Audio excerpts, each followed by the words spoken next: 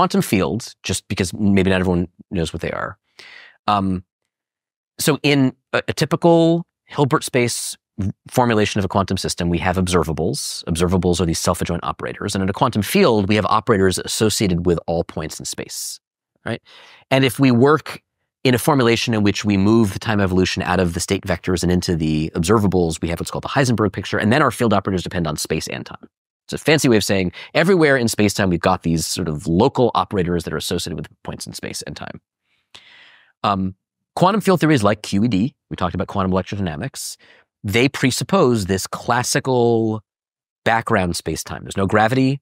Space-time is usually treated as flat. We call flat ordinary special relativity space-time. We call it Minkowski space-time.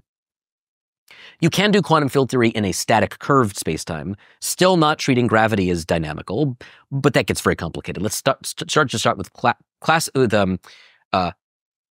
quantum field theories like QED on special relativity, flat, non-dynamical space-time. In that case, you're right. X, Y, Z, the coordinates of where you are, and T, do not fluctuate. They are fixed features of the background architecture of space-time. They're the stage on which the action is happening.